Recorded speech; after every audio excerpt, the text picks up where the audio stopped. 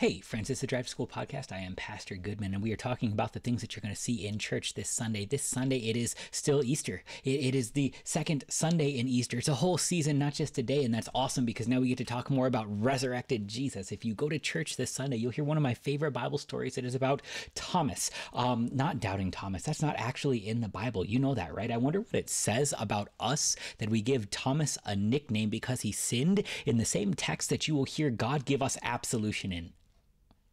He actually says in this text, go out and if you forgive anyone their sins, they are forgiven. But we still only want to remember him, not as the blessed apostle or confessing Thomas who said, my Lord and my God, but as doubting Thomas, because he's the one guy who actually voiced the concern so many of us actually have.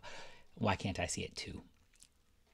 I love this text because it's not about what Thomas did. It's about what Jesus did. Jesus showed up and said, peace be with you. Christ rose. Whether or not Thomas knew it, he rose. Whether or not you feel like church has become a place that you pretend you don't have sin rather than a place to bring the sins that you have so your pastor can forgive you because God loves you and died and rose for you. When we have this absolution, though, what we have is a gift that is given for your conscience so that you can actually hear the very same words that Thomas needed to hear. Peace be with you.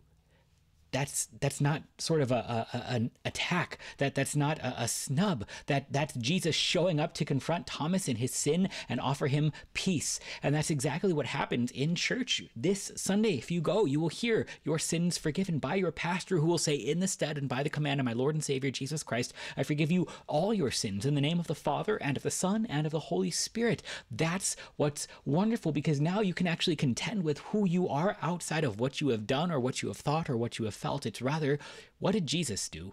What does Jesus say? He died, he rose, he forgives. And now God sends out pastors for you, for your conscience, to cling to the very same thing that Jesus sent the apostles with. If you forgive the sins of any, they are forgiven. If you withhold forgiveness from any, it is withheld. Your pastor forgives you. He gives you peace from God for you. Do not disbelieve, but believe. It's yours to hear because, well, sometimes we struggle to the point that we're not going to shake this on our own. It's not just that we have to see the right things, but we do need to hear this blessed gospel. So go to church this Sunday and hear that your sins are forgiven in Jesus.